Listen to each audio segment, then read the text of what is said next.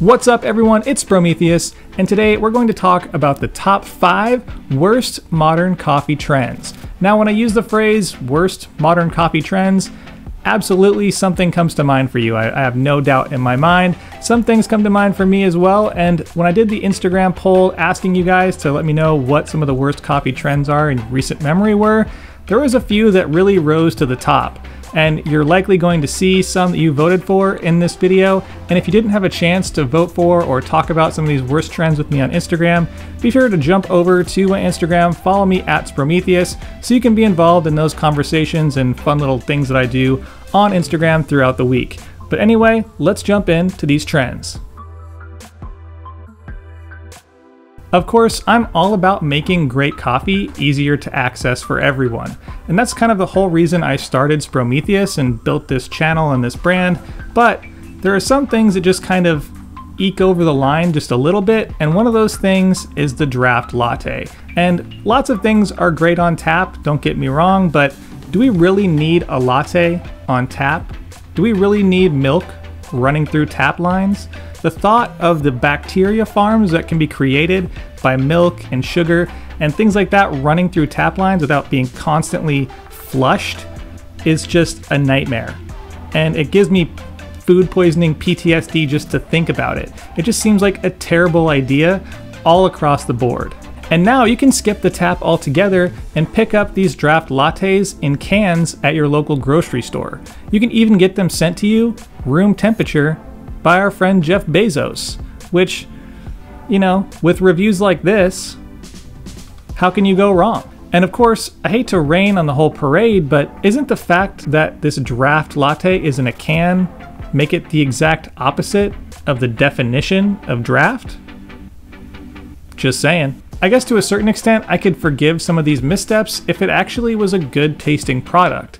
But the fact is, it just doesn't taste good. Now, that's my personal opinion, but you can barely taste the coffee.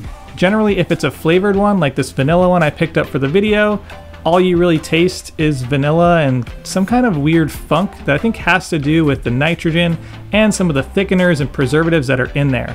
They advertise this as all natural, but there's no way you can store milk at room temperature without some kind of preservatives. And finally, what I don't understand about these draft lattes is the added foam. Why would you put foam in what is essentially an iced latte? Technically, iced lattes don't have any foam, and even hot lattes have far less foam than what they actually show here, or what I can get just in the can at home. So it just doesn't make a whole lot of sense any which way. Okay, I get it. You're into keto, you do CrossFit, but just keep your butter coffee in your blender at home. I used to work in a cafe that actually served bulletproof coffee as a menu item, and it created just a workflow nightmare. Even with a pretty well-staffed cafe, it just really slowed everything down. Just imagine having a line of people out the door, making shots, making pour-overs, and then someone orders a bulletproof coffee, which means you have to stop what you're doing, get out butter, MCT oil, coconut oil, whatever else goes in there, measure these things out, blend them all up in coffee. It was just a total nightmare.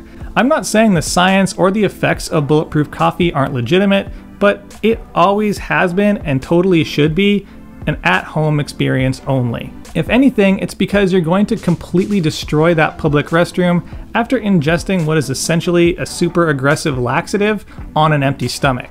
So do your part, spare your fellow customers and the cafe staff from having to deal with your massive buttery bowel movement first thing in the morning. It's really just common decency. In theory, this seems like a great idea. We've all ordered an iced latte and maybe take a sip or two and then come back to it a minute later and you've got that layer of water that sits on top. That's not great. So using espresso for your ice seems like just a perfect solution to that watery fate. Of course, these things look great on Instagram, but like many of these trends, the aesthetics kind of take priority and things like taste and practicality take a back seat. There's really no way of having a balanced drink using this method. If you drink it right away, you're basically only going to taste milk. If you let all the coffee ice cubes melt, it will likely still be heavily imbalanced in one direction or another. Catching it at that perfect point of milk to espresso balance comes and goes as quickly as an avocado goes from underripe to overripe. So in the end, this is just basically a photo op and nothing more. The goth latte, or the charcoal latte, is the unfortunate mixture of our modern obsession with detoxing combined with our compulsive need to be caffeinated, and it hit its peak popularity in about 2018. Like many of these trends, aesthetically it looked awesome. It was one of my favorite things to make when I worked on bar because the contrast of the black and the white just really popped in your drink and made your latte art just look amazing.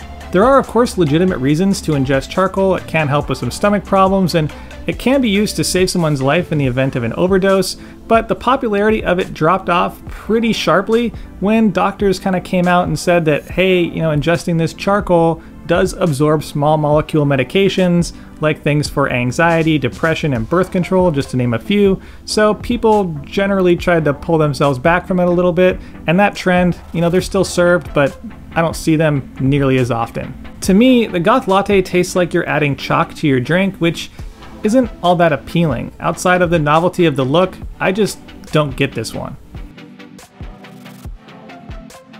In terms of coffee trends, 2020 has been the year of the Dalgona. Its rise was the perfect storm of TikTok cringe mixed with the sheer collective boredom around the world everybody was experiencing from the early stages of the COVID lockdown. So much so that it was inescapable. Proper specialty coffee cafes began promoting it on Instagram, and nearly every food and beverage blogger was trying to cash in on its popularity. Even James Hoffmann got swept up in the Dalgona hysteria. Why are we still here? Just to suffer? Essentially, Dalgona or whipped coffee is just instant coffee mixed together with water and sugar and whipped for quite a while to create this dense foam that is spooned or poured on top of cold milk. I admit this does actually look pretty good, but essentially it tastes like highly concentrated instant coffee, which is pretty bitter with kind of a hint of sweetness from the sugar. The Dalgona trend hung on for quite some time, at least a few months before it started to really fade, and now it's been kind of cast back into the cesspool that is TikTok, where it belongs.